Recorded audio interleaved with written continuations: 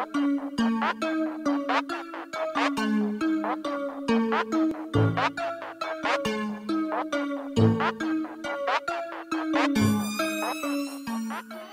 2022 Mazda 3 is a compact car known for its premium-feeling interior, sporty handling and stylish exterior.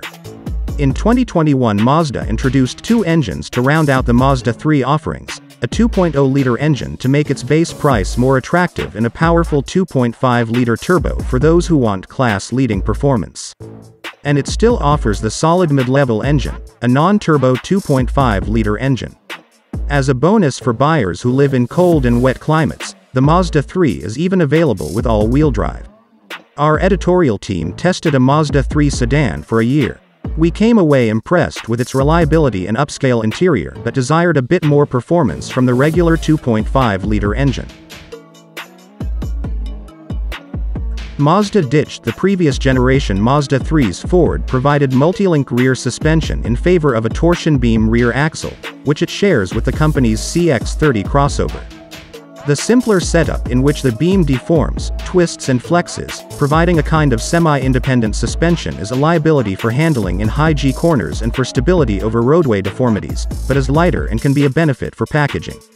It's no stretch to assume cost-cutting was a consideration, although Mazda has said the setup also delivers a more comfortable stop-and-go ride for passengers with fewer neck-bobbing oscillations. Unlike in past Mazda 3s, there's no claim to the street scene here. Even the optional front air dam and rear hatch spoiler don't register as sport compact garnish, but as unobtrusive bits of haberdashery. Sophistication, not flash, is Mazda's current operational turf. An available appearance package includes rear aero flares, rear skirt, and side sill extensions. The 3 is a masterclass in simplicity and intuitiveness. The controls are easy to use and fine, helping to keep your eyes on the road. We also like the driving position. Everything is within view and almost all drivers should be able to find a setting that they prefer. Visibility in the rear seat. The rear window is small, and the rear side pillars create large blind spots.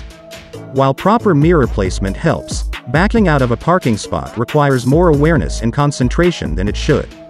While we largely praise the front seat experience, the back seat is tight. There's enough headroom, but legroom and shoulder room are below segment average, plus you have to duck when getting in or out. Support for Android Auto and Apple CarPlay comes standard. Controlling the interface with a rotary dial instead of a touchscreen takes some getting used to, but it works after practice. Onboard navigation is a functional standalone option for those who live in areas with poor cell phone reception. A suite of active safety equipment, which includes adaptive cruise and collision mitigation, comes standard. But some systems can be overzealous in their warnings, and the adaptive cruise has difficulty braking smoothly. Fortunately, you can adjust these systems individually. Mazda vehicles tend to have pleasing driving dynamics, and that's true of the 3 hatchback. Above average horsepower and acceleration make quick work of merges and on-ramps, while proper feedback from the brake pedal adds to a sense of control during typical driving and confidence during panic stops. The same goes for the steering and handling, though not thrilling, both are pleasant in the daily grind. At our test track, even the standard 2.5-liter 4-cylinder impressed with an 8.2-second sprint to 60 miles per hour. But the optional turbocharged 2.5-liter engine is a whole new ballgame, whittling the 60-time way down to 6.1 seconds. It's a refined turbo 2, with minimal lag and an abundance of readily available thrust. You don't need to floor it, just a gentle prod of the gas pedal makes quick work of passing or merging. It's not a radical car, the Mazda 3, and on one level that's disappointing.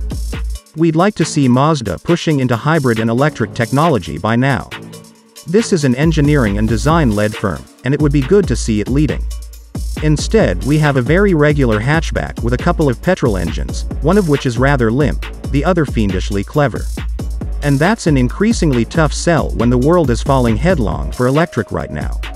There's little cynicism here. Instead, the details have been worked to improve the driving and ownership experience little by little.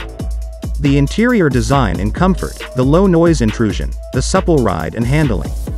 and below that the small things have been done well: the cabin lighting, the switchgear operation, and so on.